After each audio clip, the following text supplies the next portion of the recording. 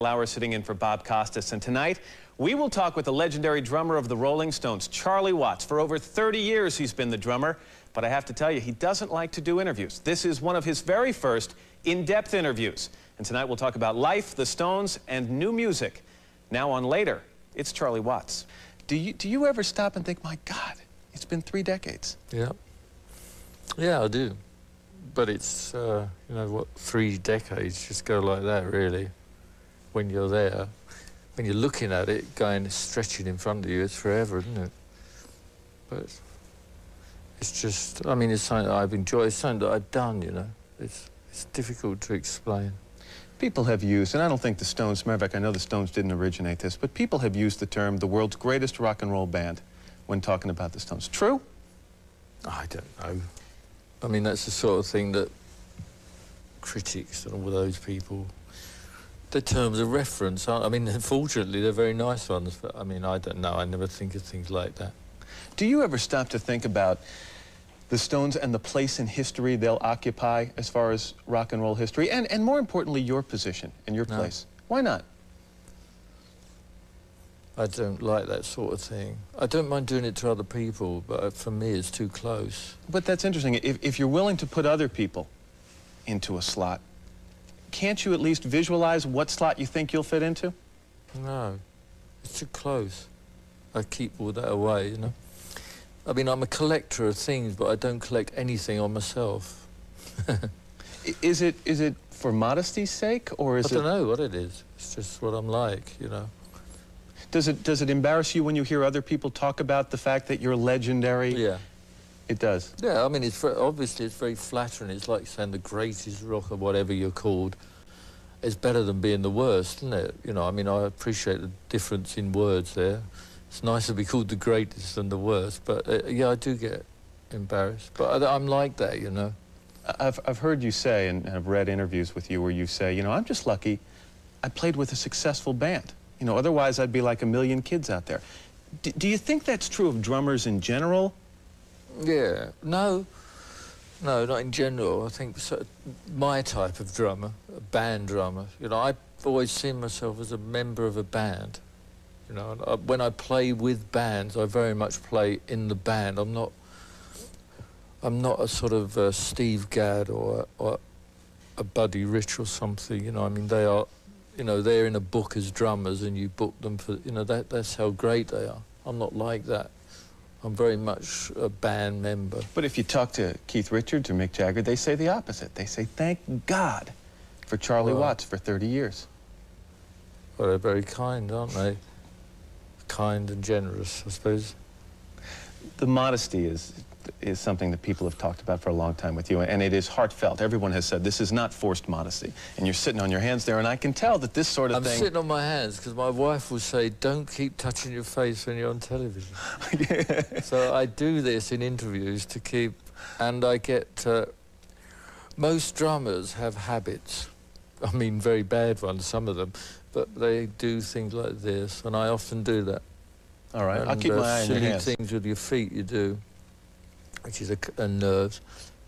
I mean, the very nature of playing drums is a nervous twitch, really. You know, all this sort of thing. It's a cross between being an athlete and a totally nervous wreck, really. Did you like the music when you started playing with the Stones? I didn't know anything about... Keith Richards taught me rock and roll, and Brian and Keith taught me... I used to love Jimmy Reed, and we used to sit all day. See, I was working as well in the studio, design, you know, painting and that. And I suddenly became unemployed, I think the word is. And so I'd have the days free, and I was living with Mick's Mick was the signee of this apartment, but we all lived there because it was cheap, you see, i.e. nothing. So we'd have nothing to do all day, but we'd just play these records over and over again.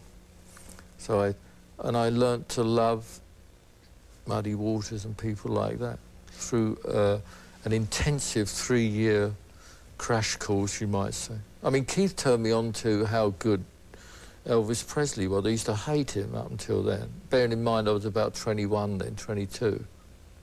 Elvis was like the least sort of person I'd ever want, you know. I mean, Miles Davis was more what I would... That's what I considered someone, not Elvis, you know. Fats Domino was someone I considered, you know.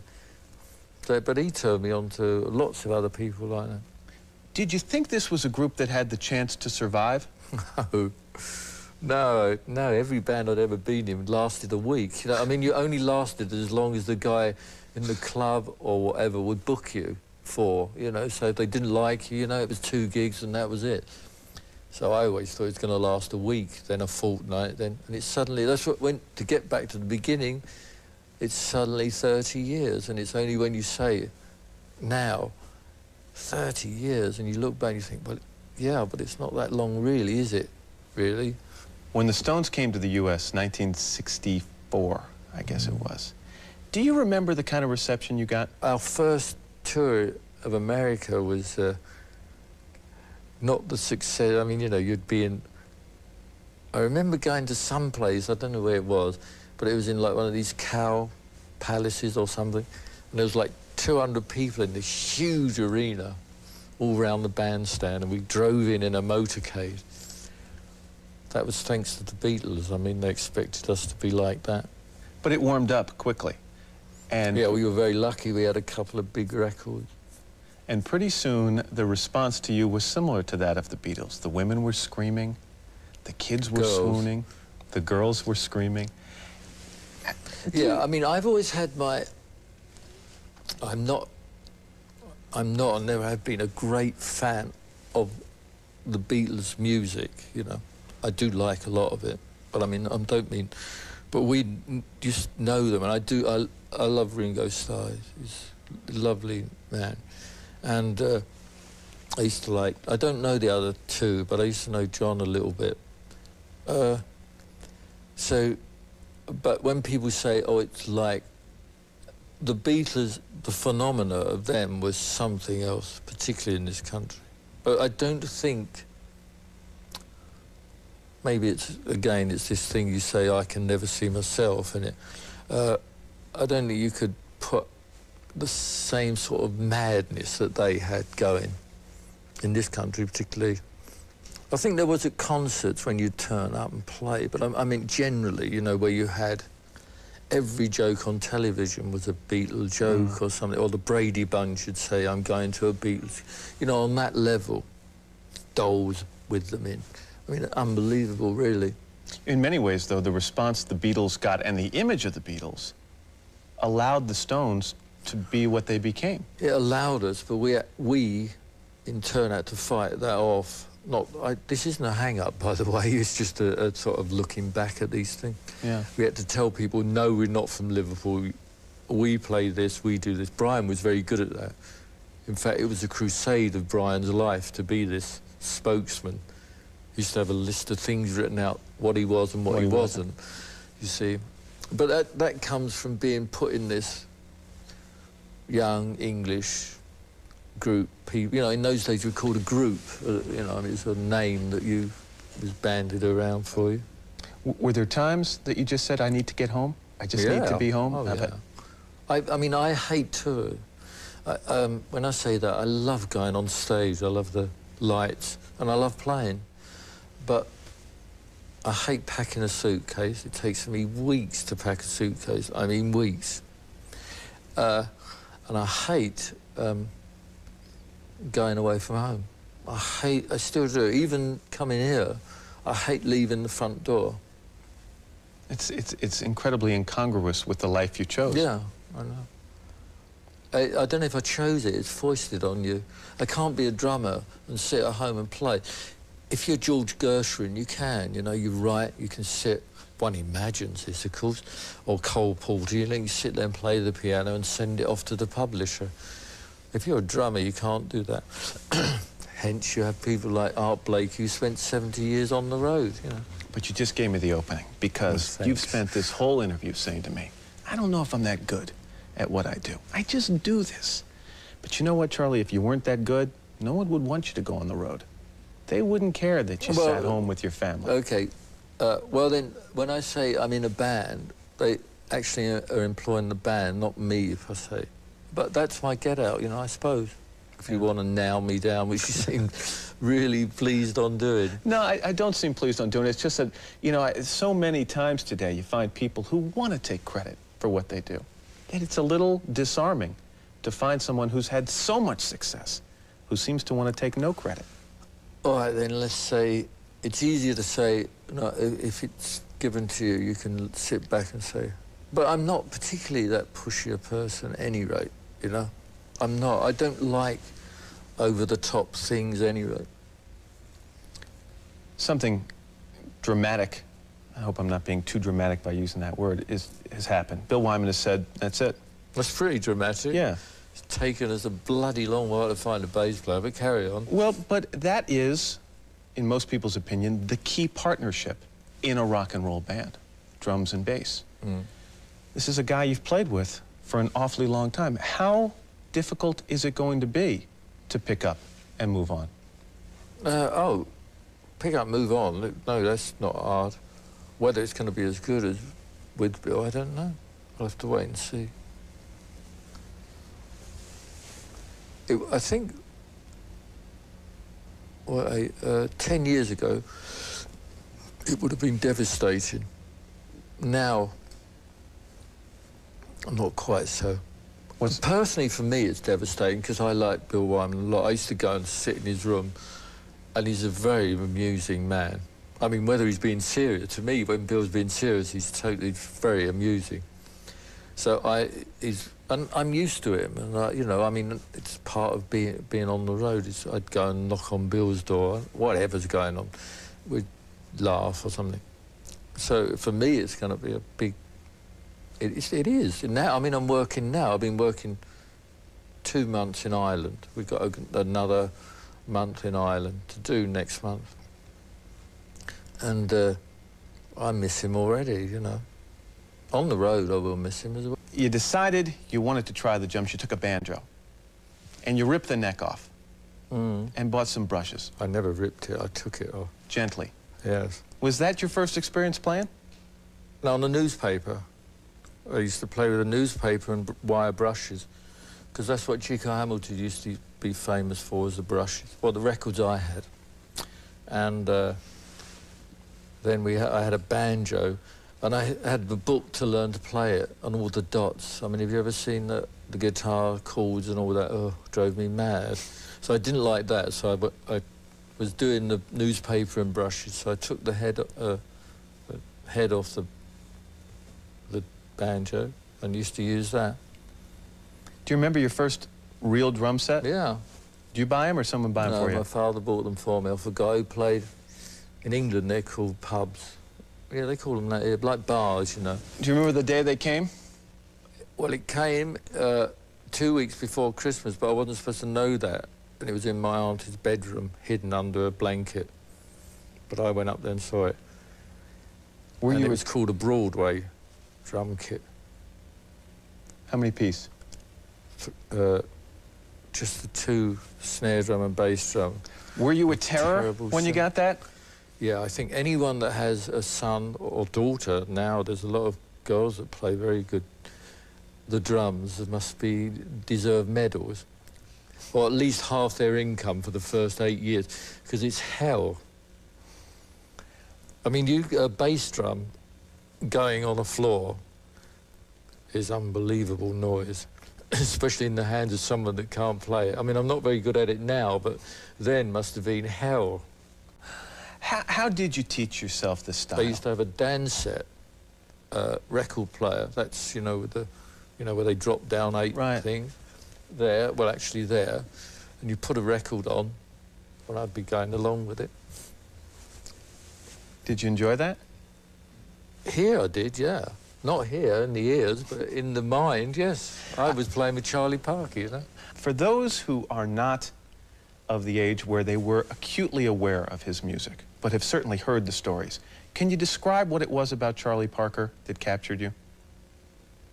No, well, yeah, the same thing that captured me about Muddy Waters, just the sound of it. And I've never had any problem listening to it. You know, a lot of people say, oh, God, it's just a noise, or it's difficult to understand it. I've never felt like it. I've never had trouble listening to, you know, Cecil Taylor or sort of Arnett Cobb. You know, I mean, they're just all the same. How do you copy? Because I've heard you say, and I've read where you say you copied the drummers. Yeah, see, I didn't go to school and learn how to play a paradiddle. I watched Art Taylor play a paradiddle, and I did it like him. There were guys in England that I'd go and see as well. Phil Seaman was one. Any desire back then, Charlie, to say, wait a second now, it's very important that I learn to read music and go for the formal training? No, I was more important in the life and looking like it, really.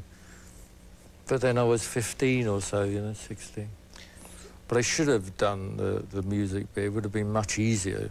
When I get with people like on this record I've done, when you get with people like Brian Lemon or Peter King, you know, they sort of say, oh, it's like this, and this ream of music come out.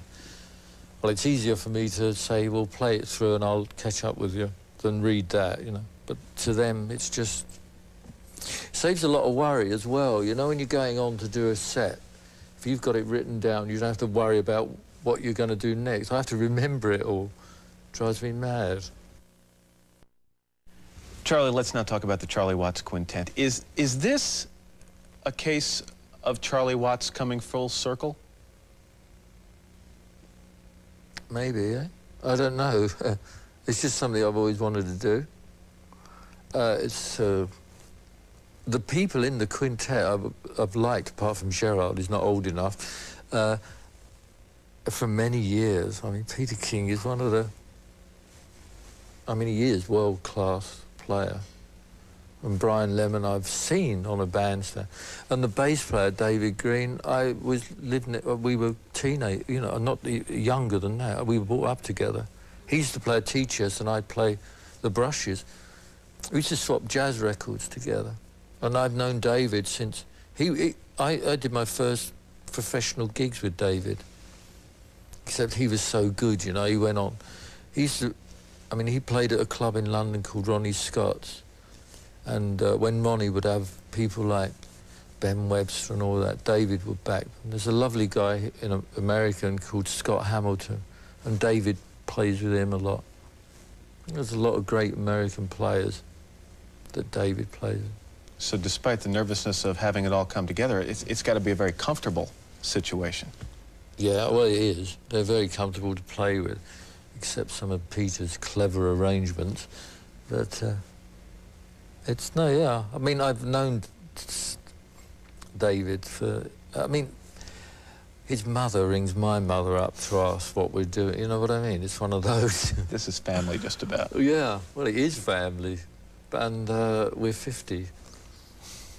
But it's still the same, you know. I have to OK things through Mrs. Green as well as my mother, you know. I mean, that's how close we are, really. Charlie, 30 years plus. During that time, musically, when have you been the happiest? One of the most thrilling moments was doing this record,